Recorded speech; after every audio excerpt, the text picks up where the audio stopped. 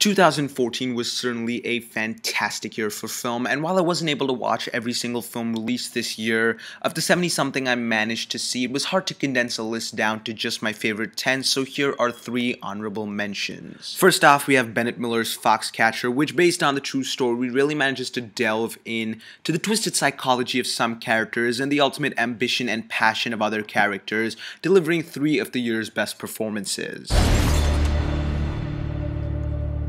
Mark. Albeit slow in pace, it manages to deliver an incredibly intense experience. Next off, we have Birdman, or The Unexpected Virtue of Ignorance, which certainly delivers something unique to say the least with regards to the one-shot perspective that the entire film decides to take on. Something incredibly ambitious, once again filled with incredibly energetic and fantastic performances, and a film really delving into the theater world of New York. Let's make a comeback. That's what I'm talking about. You're Birdman. You are a god. And finally, 22 Jump Street. As many of the franchise films really managed to deliver this year, surprisingly, 22 Jump Street was certainly one of them, delivering on almost all fronts, being once again self-aware like the original, but embracing the idea of repetitiveness and cliches and merely recycling what might have been successful in the first one without actually doing so, but being on that fine line wherein Phil Lord and Chris Miller deliver once again an incredibly intelligent comedy. No, you're leaning in again! I didn't want to kiss! This is the most uncomfortable fist fight I've ever been in. Coming in at number 10, we have X-Men Days of Future Past. Despite being the 7th film in the franchise, it still managed to come across as fresh, delivering something new with regards to the depth of the characters. While I'm a huge fan of the younger cast, really combining the younger and older cast together was done well by the original director of the franchise, Bryan Singer. It's good to take the two of us side by side at a time when we couldn't be further apart. And coming in at number 9 is Dawn of the Planet of the Apes, a film that has so much to say about society and humanity in general today, and at the same time is ultimately a power conflict between Koba and Caesar, leading to something so much grander and ultimately striking you emotionally and being an incredibly daring film to say the least, especially including those opening 15 minutes. War has already begun. Coming in number 8 is Enemy, starring Jake Gyllenhaal, in a film that has something so simplistic of a man meeting his doppelganger, but really makes it have such a dark turn and becomes so intense and almost feel real after a point, turning into something incredibly horrific in what I believe is one of the most thrilling films of the year. Who are you? What's wrong? You're crazy. I'm crazy!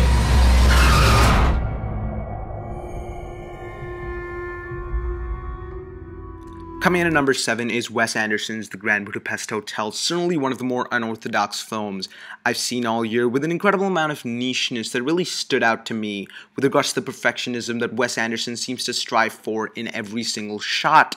Ultimately, it's a world that is so unique and well realized, with each character popping on screen and the dialogue being so utterly fantastic, leading to one of the funniest films of the year.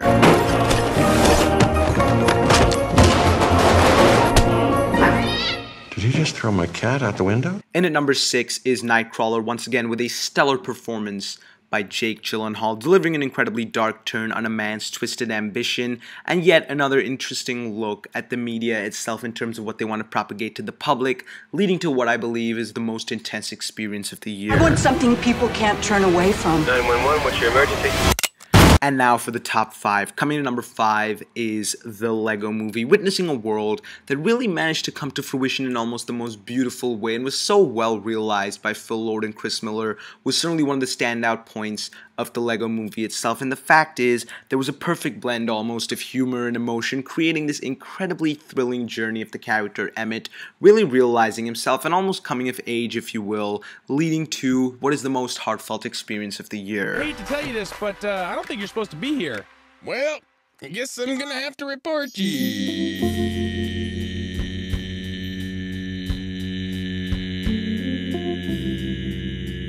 Coming in at number 4 is Marvel's Guardians of the Galaxy, wherein James Gunn really managed to create an eclectic set of characters in this incredibly unique world with a slick edge of humor, almost bringing a mammoth task and really making it come to fruition, something so unexpected to me, something so different, and something that is unlike anything I've ever seen.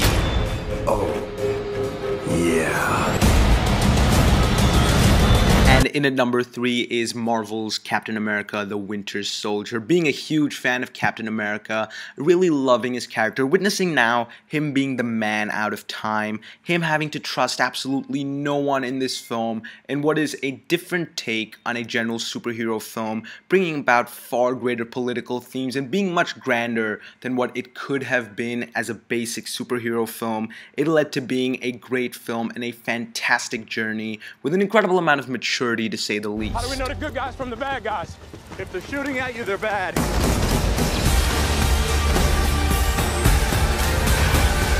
Coming in at number 2 is David Fincher's Gone Girl, a film that takes a darkly comic turn with regards to both marriage and media, and at the same time is incredibly bizarre, to say the least, but its bizarreness is almost justified with regards to its execution, and it really manages to deliver something that could have absolutely gone wrong, yet delivered so perfectly. Stay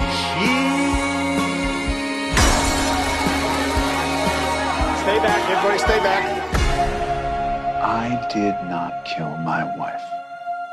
I am not a murderer. And finally, my favorite film of 2014, coming in at number 1, is Christopher Nolan's Interstellar, an undoubtedly beautifully created and well-realized masterpiece, showing me images that I never could have imagined were even possible to exist or were within the realm of reality, creating a beautiful story at the core of it with regards to a father-daughter relationship in this almost grandiose epic space adventure, is something that I will certainly remember about 2014 as being the highlight of the year. And those were my 10 favorite films of the year. Be sure to comment below with regards to your thoughts and of course your top 10 films of 2014, and here's to another great year in cinema.